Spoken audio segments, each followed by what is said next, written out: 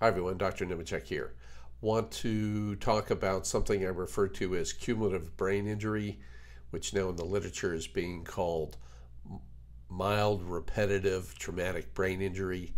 Um, and basically, it's the concept of these small injuries that we think are inconsequential actually are over time adding onto each other to result in the effect of like one major whopper injury.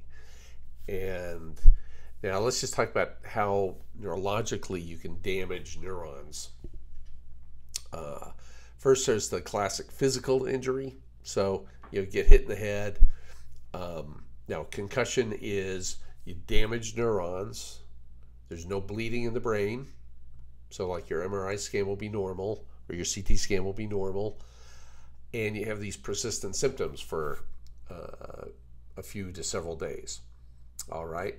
So that could be being knocked unconscious. Well, those come down to then even physically what we call subconcussive injuries, meaning you damage neurons, you don't bleed in the brain, but you don't have any lasting symptoms.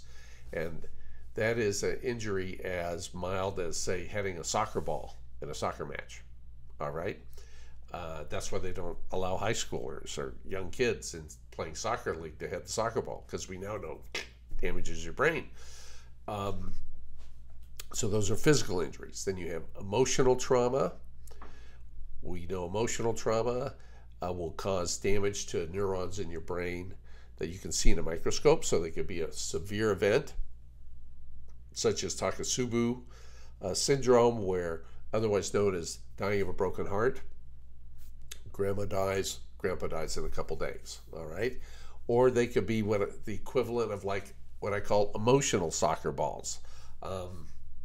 Your dog runs away for an hour. You get your dog back, everything's fine, you just rattled, okay? You just got a little injury. And then emotions, we covered that. Then inflammation. So this is well known for big fractures like in the humerus, the femur, the pelvis.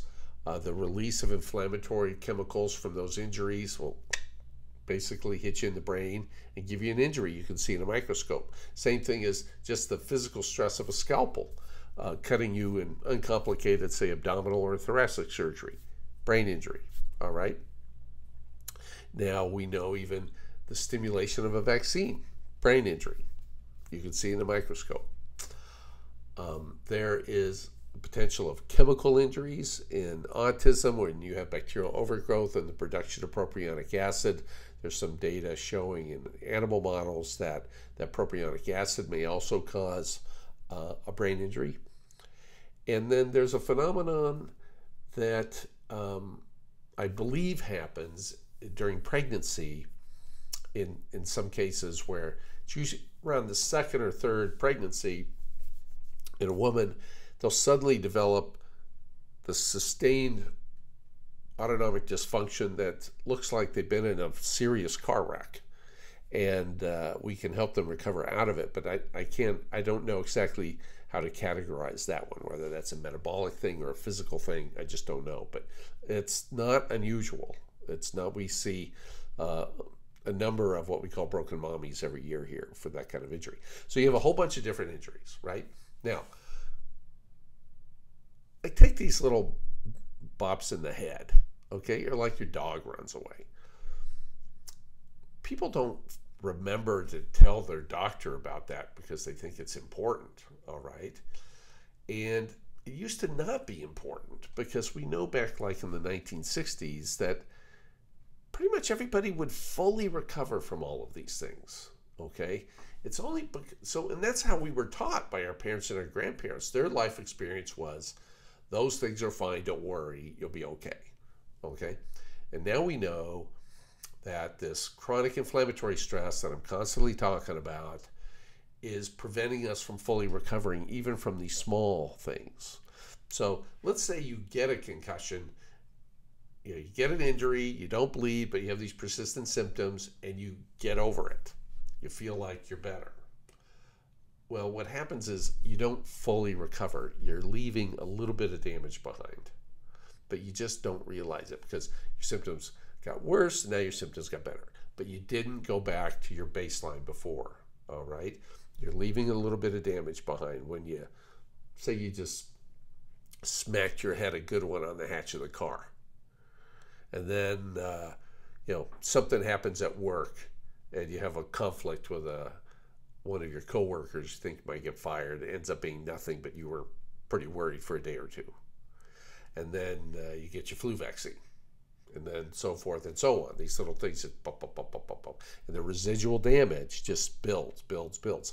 That's why I call it cumulative brain injury.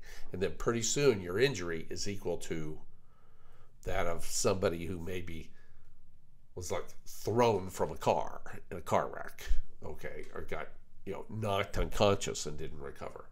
And yet you don't have some dramatic thing like that. And it's very, very common. And the patients here, my adult patients will come to me, they've got this and that, they're understanding they got autonomic dysfunction and like brain injury, but they're like, where's the brain injury? Because they'll give me this history of like 20, 30 years of it just worse and worse and worse and worse autonomic dysfunction. And that could be, the low blood pressure stuff, they're lightheaded, they got headaches, they're anxious, they've got gut stuff, they got whatever, they can't sweat or they sweat too much, bladder's not working, they got all these autonomic dysfunction symptoms, and they don't know where it came from. And it's this cumulative effect, just boom, boom, boom, boom, boom, boom, boom. Okay, so cumulative brain injury, known in the literature lately as repetitive mild traumatic brain injury, is a big deal. There's some recent work that's very interesting that this is going to prove to be Alzheimer's, okay, and Parkinson's and all this stuff. And so just something for you to think about and be aware of as things roll forward. Keep working on that inflammation, everybody. Fish oil, olive oil, balance your gut, vagal stimulation. Take care now. Bye.